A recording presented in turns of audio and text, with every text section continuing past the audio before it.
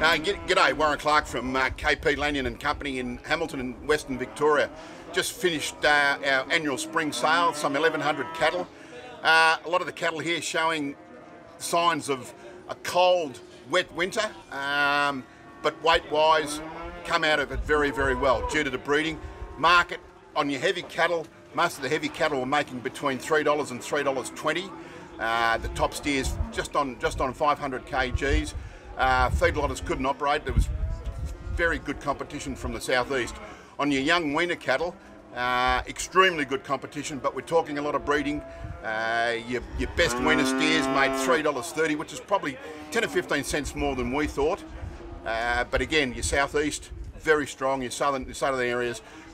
But you've got to realise we are experiencing probably one of our best springs. We're going to come into one of our best springs for a long, long time.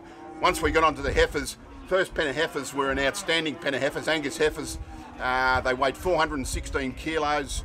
They weren't this fella's tops, but they were out of a magnificent herd and made about 305 a kilo, which he was very, very happy with.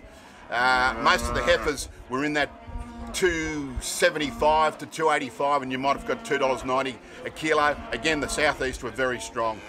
Overall, I think we're all very, very pleased with the market. We've got to be, considering, okay, southern Victoria's experienced a marvellous season, but as far as the rest of Australia, we're only a pin drop in the ocean. It's just a pity that the northern blokes aren't getting some of this rain. We are looking for sun. It's ridiculous. We are looking for sun just to bloom some of our cattle up. But all in all, very pleasing sale.